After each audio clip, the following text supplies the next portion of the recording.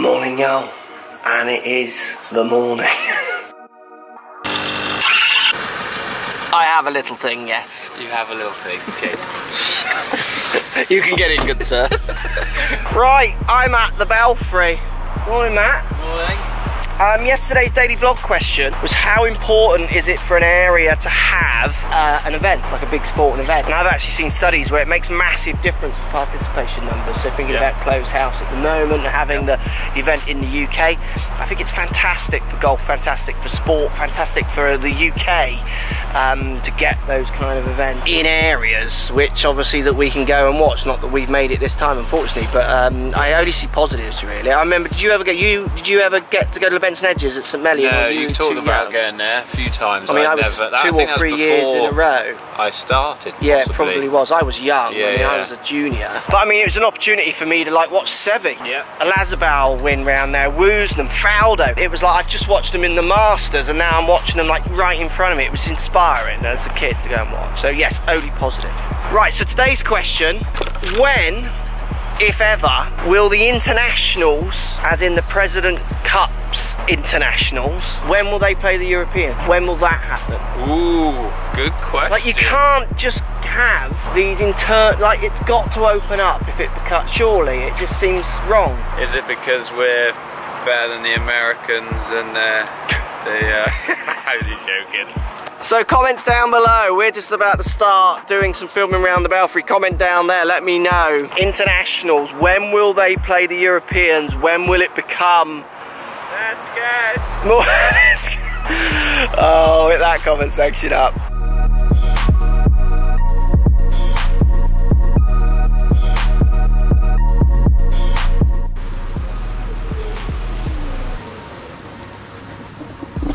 First written down rule, Matt. So many don't get this. Rory in our videos now gets this because I think we've drilled it into him.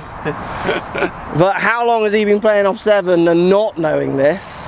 And that's not a dig at Rory because I know lots of golfers are in the same kind of pattern. Obviously this is the 10th at the Belfry, so it's a little bit more obvious that the water is here because it's such a part of this hole. But let's pretend I hit a tee shot, goes right towards these trees and I don't see it down.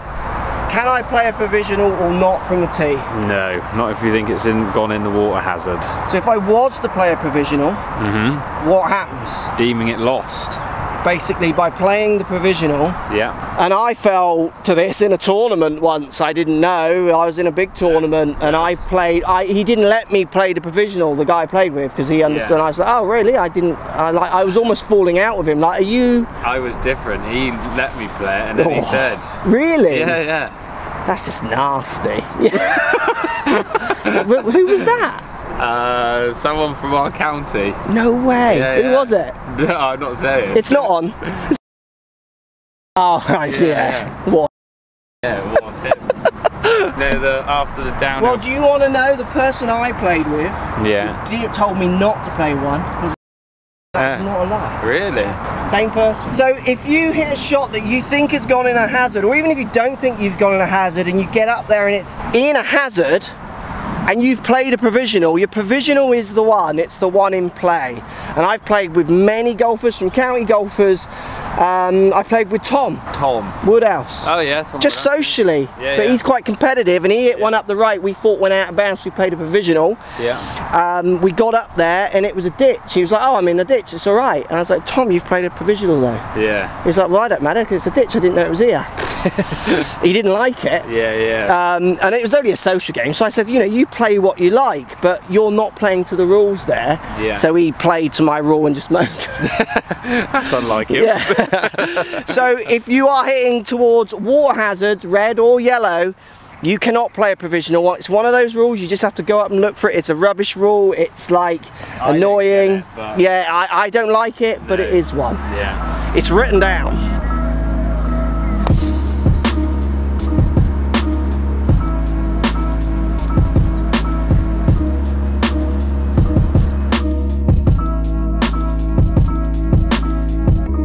Written rule number 2, Matthew. Yep. This one winds me up, always did when I played. This one, are you ready? Yeah.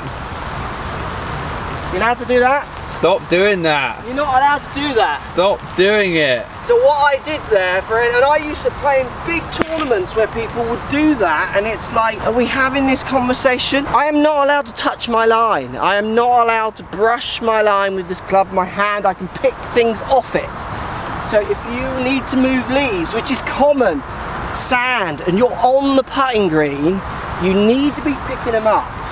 Now, you might watch a course vlog and see us brush the leaf off with our club. Why would we do that in a course vlog?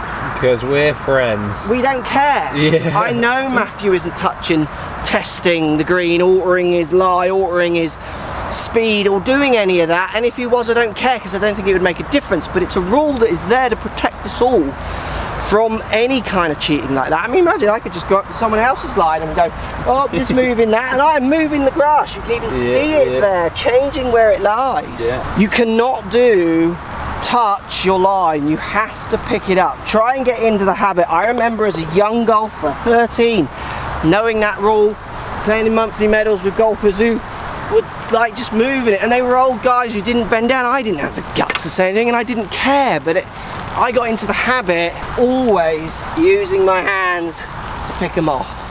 Just on a side note, actually, just made me think of the other one. You ever have that one? So you're playing with a partner. Where am I hitting it? Can you do that there? Oh, what are you doing? Yes. What are you doing? Yes. You can't touch. And your line extends. This is the other one which so in theory, I can't move that leaf by your foot. Yeah. With my putter, because the line extends past the hole. Yeah. It's continuous and past. So you normally miss them as well, so please stop touching lines. don't be cheeky now that you've bowled a few putts. That's gone, Matt. How's yours going down, alright? Still going, but yeah, it's nice, isn't it? Yeah. Bacon and egg. Water hazards. Written down rule number 3, red and yellow stakes, Matthew. Yes. So I'm going to use my wheel here, look. So I'm playing from around my crutch area to the top of the wheel. Yeah. Okay? And the grey here is a water hazard, red stakes. Yes. So I hit my ball and it goes into the red stakes. I see it crossed by this speaker button here. Lovely. What options do I have? 2 club lengths, point of entry. So 2 club lengths coming back this way, no nearer the hole. Yes. Other options? Replay it from where you just were. Good. That's 2. Any other options? Don't think there are on red. Yeah, you can play it as it lies. Oh yeah. Obviously, because you just wouldn't be able to ground your club. Yeah, sorry, I thought we were talking drops. You can go the other side and keep that point in line as well. Do you know that one? Isn't that yellow? No, it's red as well. So if the pin was here, where my finger is pointing here, you go in here, and let's say there was a bush near your 2 club lengths, you could go the other side, keeping that 2 club lengths in line. Yeah. And you could go 2 club lengths, I think, on that side as well. There's 5 options, I think. I won't. Oh, that one. There's post comments down below. But you can definitely go. Keep that point and go as far back as you want as well on the other side. That's the one people never realise they can do, and at certain angles that can really help. Yeah. What about yellow then? So I'm going again from around my crotch area up to the top. Up to the top here. Yeah. And this logo here, this Ferrari logo. Yeah. Yeah. Decent. An F. Solid. Ferrari. Is a lake. Yellow. Yeah. And I've gone right in there. So Rory's gone in there. What can I do? Again, play it from the same place. So play it as I lie, as it lies. And you drop in line with point and entry and in line with a pin. Yeah, or I could go back and do the shot again. Yeah, that's what I said the first one. Sorry. So you could, do the shot again. Yeah. You can drop, keeping that point and the flag in line and go back as far as you like. Yeah. Could you go beyond from where you hit your original shot? No one ever never would. No. But can you? I would think so. I think you can. Yeah, I don't think know, so, and yeah. I don't see how you would ever gain by doing that, apart from like if Rory hit a wedge in there, you might want to go back to hit a 9 if there was a further back tee and he was in line. Yeah. Or as a tree, you've hit over a tree and not reached, and you need more club to get there or something like that. And again, you could play it as it lies as well. Yeah.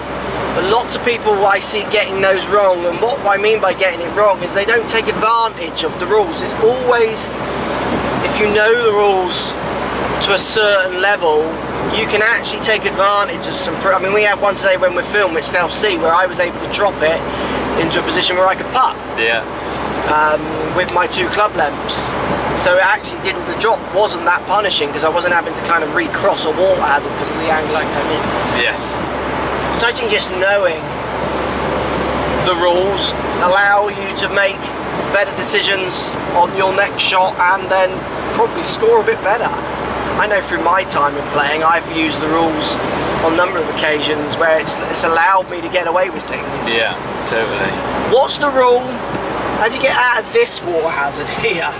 Generally, you turn around and go to the airport. Go back to like Bristol, go like to live at London. Yeah. And then get on a plane. Yeah. So getting on plane is good then. Yeah.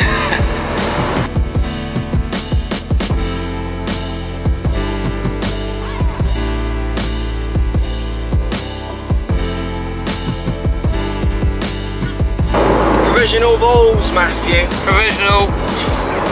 You should just have a sign. This is a Callaway 1. Previous was a Callaway 2. If you just had a sign, do you reckon that would count? Or do you have to verbally state it? I don't know what the rule is actually. Yeah. I know you have to make it clear that it's a provisional. Yeah, that would make it pretty clear, I reckon. Just holding up like a Manuel sign. Tells your caddy to flip it on the back. A bit of provisional, can you, Tim? So my big bugbear when I used to play, used to drive me mental, is people asking should they play a provisional. I used to think if you're asking, why are you not playing? Yeah. Who wants to have the walk of shame? And most of the tournaments I used to play in weren't exactly fast moving, so the walk of shame just killed it even more. Yeah. Unless you go back to our previous point before about water hazards, then it's no option. Yeah. But out of bounds, bushes, trees, not knowing what's over that hill, fields, anywhere else Ray hits it. Livestock, greenkeepers, sheds, margeries. Just play them. I mean, I remember playing as an amateur and people were so reluctant to play a provisional. Oh, is that one all right? Well, not sure, and I can't give you advice, so I can't really be saying you should play a provisional, so I'm just like, oh, I'm not sure. Yeah. Should I play a provisional? It's up to you. But yes, just play it, and like you can play your provisional up to it, so just keep whacking it and just have a practice. Yeah. Buzzer made a good point once. What did he call it? Like a provisional was just another go at getting it right or something. He said, like, this isn't a provisional. It's like just get that swing out the way as well. Give yourself like some more positive thoughts to hit another good one instead. Don't be nervous about playing another ball and pick it up. You find it, pick it up, brilliant. Just play one, because walking back. How many times can you remember having to walk back in tournaments? Many?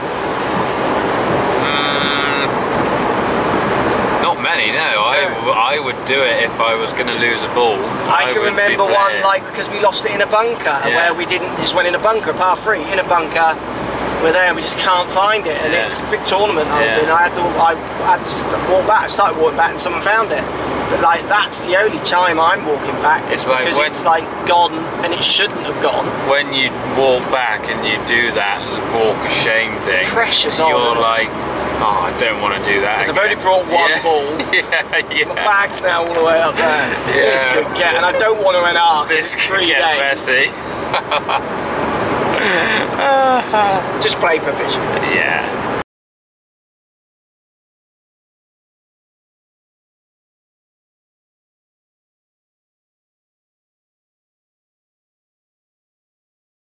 More balls hit.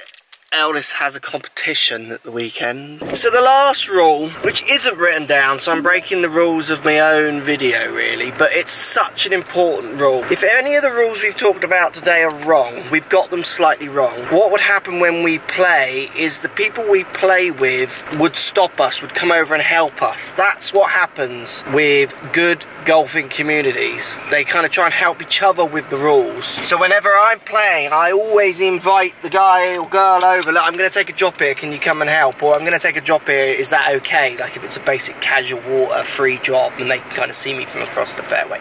I won't ever drop without them knowing. I'm always going to announce if I'm going to pick that ball up and move it and tell them why. So if we get any of the rules today wrong, you think we got them wrong, post comments down below, but do it in a tone that doesn't sound aggressive and contradicting and or kind of like telly-offy, because the biggest problem with the rules I find is that people tend to get a little bit Hitlerish. Do you know what I mean?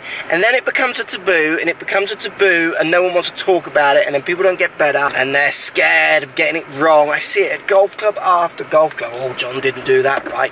Well, maybe John didn't know. Like, maybe, like, because the word cheat in golf obviously is massive because we all look after our own score. So that's my last rule. Just respect the people you're playing with when it comes to the rules and help them. And if you see them doing something wrong, like me and Coach were talking about earlier, like go and help them, offer a polite opinion, and if they get a bit funny about it, that's fine, leave them to it as long as you've done your bit. That one's the most important one for me, and it isn't written down. It should have been in the unwritten rules, but it should be written down, I think. Right, let's go and get tea, shall we, gang? Taxi. Crossfield.